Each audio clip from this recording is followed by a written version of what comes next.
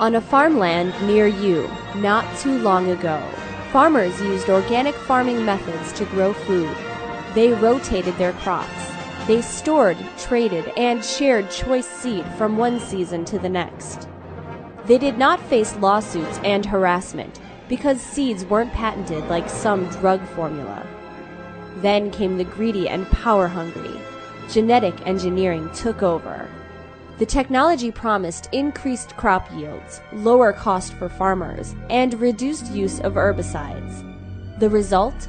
Natural farming practices were shunned in favor of a completely synthetic system of chemicals, irrigation systems, GMOs, petrochemical-derived fertilizers, and other additions to the soil. Today, GMOs are highly pervasive. 94% of all soy grown in the U.S., as well as about 88% of corn, is genetically engineered in one way or another. With no mandatory GMO labeling in place, you are virtually guaranteed that your child is munching on a snack with GMO ingredients right now. And there are key groups and individuals that protect these GMO interests. The Grocery Manufacturers Association, or GMA, claims to be the voice of more than 300 businesses in the consumer packaged goods industry and closely related fields. But it is nothing more than a front for huge junk food manufacturers and pesticide producers that have so much at stake in the GMO trade.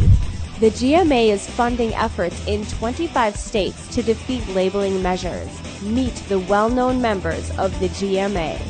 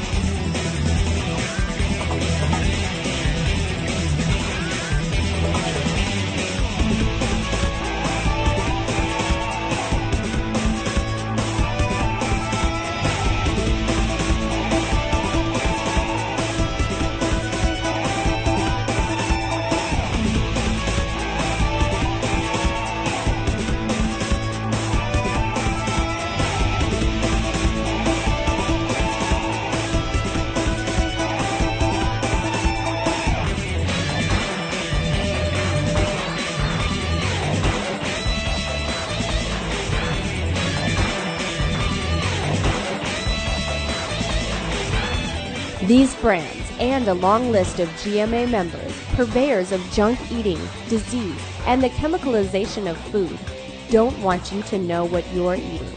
They think the idea of knowledge is crazy, but more and more Americans are not about to sit through another GMO-laced dinner. They have started to assert their right to know.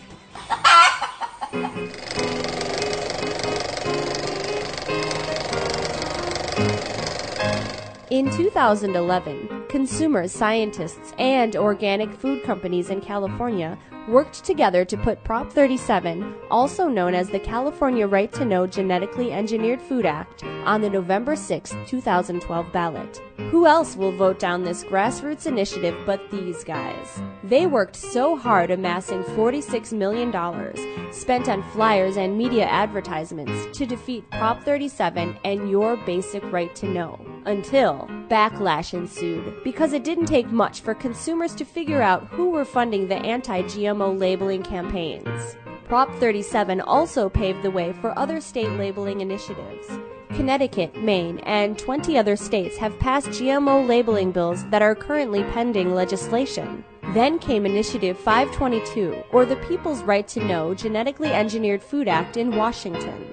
On November 5, 2013, I-522 narrowly lost 49 to 51% in favor of no labeling. The usual suspects poured staggering amounts of money into this state labeling initiative. The anti-labeling camp raised $22 million, half of which came from the GMA. And the GMA figured out the perfect way to avoid the backlash this time, by breaking the law. The who's who in America's food and biotech business channeled millions of dollars through a so-called defensive brand strategic account set up by the GMA to avoid consumer backlash. Donations were laundered through that account. It was a supposedly foolproof strategy. No identification, no footprints. The ringleader is no less than Grocery Manufacturers Association's CEO Pamela Bailey, who recommended the fund creation to better shield individual companies from attack. Pam Bailey made it clear in 2012 that defeating Prop 37 was the single highest priority for the GMA.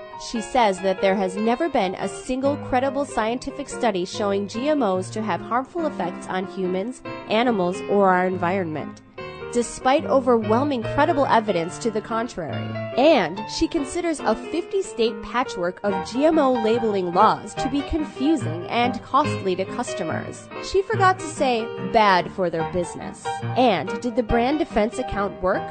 No. Attorney General Bob Ferguson didn't find the sneaky actions amusing. On October 16, 2013, he filed suit against the GMA on behalf of the state of Washington, alleging its violation of the state's campaign disclosure laws. But instead of backing down, the GMA countersued the Attorney General and the state, claiming that the campaign finance disclosure laws were unconstitutional and asserting its right to hide corporate campaign funds, a move that may threaten the state election's transparency.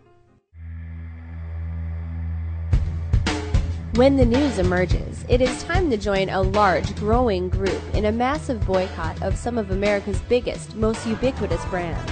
With GMO labeling and other key initiatives to strip GMO dangers naked, junk food manufacturers and pesticide producers are seeing the end of their game now, and will rescue what they can by any means possible. This involves not just funding all anti-labeling initiatives, but also trying to significantly dilute the value of any GMO label that will be enacted into law in the future. It is clear that the GMA does not have your best interests at heart. Junk food manufacturers and pesticide producers will not respond to your demand for disclosure and transparency. They should not get away this time. Boycott the GMA. Boycott their member companies. Boycott their products. Vote with your wallet at every meal. Ignore junk and processed foods and patronize only natural, organic, locally grown foods. Spread the word to help put a stop on yet another wide-scale deception in America.